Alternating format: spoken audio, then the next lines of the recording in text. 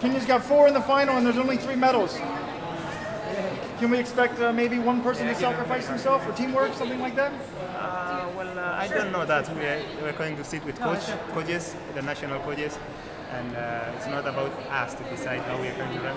This is a national team, and we're lucky enough that we have made it to the finals. And Kenya is in a better position when they are having a team, unlike having an individual. You ran a really smart race. You were in the back for the first lap, and then you moved up between 400 and 500 and controlled it from the front. Was that your plan all along, to get up there? No, I just find myself, okay, I decided to run in front today. And you see that I'll be in a better position. And Silas, you did the opposite. You came up on the inside at the end. Because I saw there was a space and I didn't want to push myself to stand a lot because it was a very easy way for me. And then I love it because there's a white cup. That's what I can say. But the happiness is just I'm in the finals, as I told you yesterday. It doesn't matter what position you like today, but what matters is in the finals. Ro was asking about you guys trying to team up to push the pace.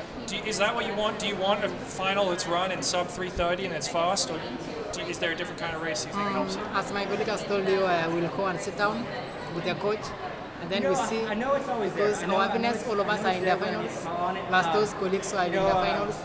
You know, no one who is in the finals who is not a very strong athlete. All of them are strong. So we are very happy. Both of us have been in the finals.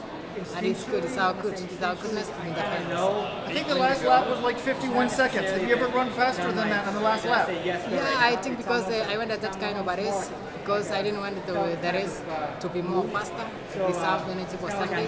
But I did opposite today, because what I've been doing, like yesterday I had to try to be in front, and then today to be behind to see, because I knew my colleague Asbel was going behind and then it come in front.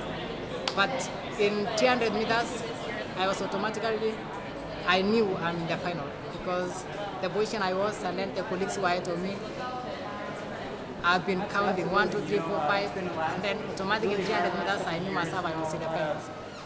Kenya's had an incredible championship so far, 6 gold medals and counting. Are you surprised how well Kenya has done at these championships? Because we have been preparing ourselves very well for these championships, all of us are strong. We selected a very strong team, and then we wanted to do better. All right. Thanks, Silas. Good luck in the final.